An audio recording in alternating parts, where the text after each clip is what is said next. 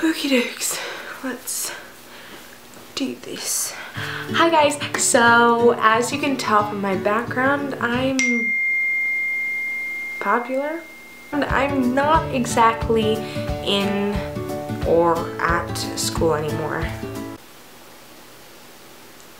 I didn't like leave, it's totally like spring break. It is spring break, I promise.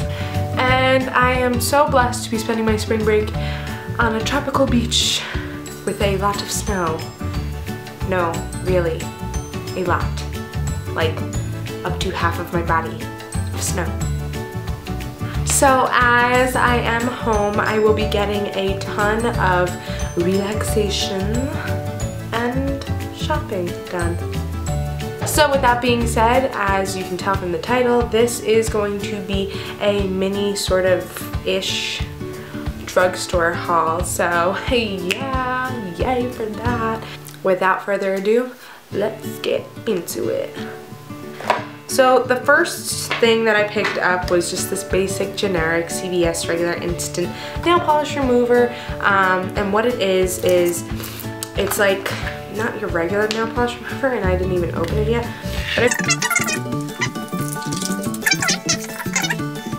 and what it is just like a sponge in here, a big sponge, and it's got a lot of nail polish remover, and then it's got this little tool here, just like a wire with a, you know, like a woolen swab or whatever. Great, thanks Lexi, thanks for taking a screenshot, shout out to you.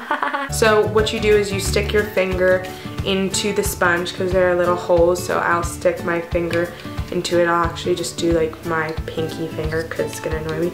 You just rub it back and forth and there you go, your nail polish is off. So the second thing I got was one of my absolute drugstore favorites, and it's just the Sally Hansen Insta-Dry Clear Top Coat. This is my addiction, except for the fact that I don't like how in a month or like a month and a half this sort of kind of dries up or gets really like glooby, but I use this so much because at school I paint my nails a lot, so this is great because it dries within, you know, I want to say a minute of its use, so that's pretty awesome. So the next thing I got were something a little like different, but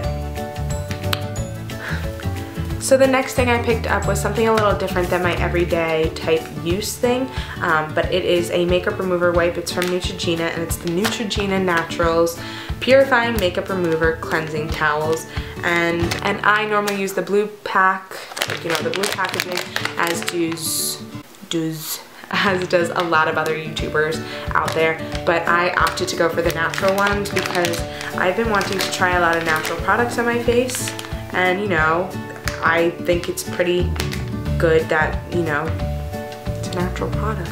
I don't know. And it says, as does on every product that slips out of my hand, that it is dermatologist recommended, and I've been breaking out a little bit, so I just opted for this, and hopefully it works. On to the next thing. So the next thing I picked up was something that I've used before, but you know, I'm just obsessed with it, as is a lot of other YouTubers out there, and it is just the Maybelline Instant Age Reminder Dark Circle Eraser.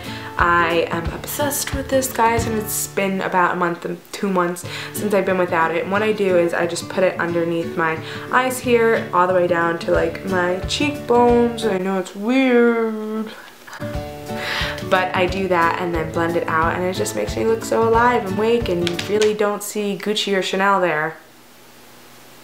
So I guess going along with that, I went ahead and tried out a few new products, which one of them consists of this, which is the Covergirl Ready Set Gorgeous Fresh Complexion, and I got it in the 115 shade, which is just the buff beige color, so yeah. And then I went ahead and picked up another Covergirl product, and it is the Full Lash Bloom Covergirl Mascara, and I've been in need / looking for a new mascara for a long time. I've been using Too Faced's Better Than Sex, and that is my favorite, you guys. But I wanted to just try a drugstore generic brand one, so I'm excited for this because the review that I read on this is that it like doesn't clump your lashes together, which my recent mascara, the Moroccan oil one, or I think that's what it's called, I don't remember, it's been clumping my lashes together, so we just needed to fix that.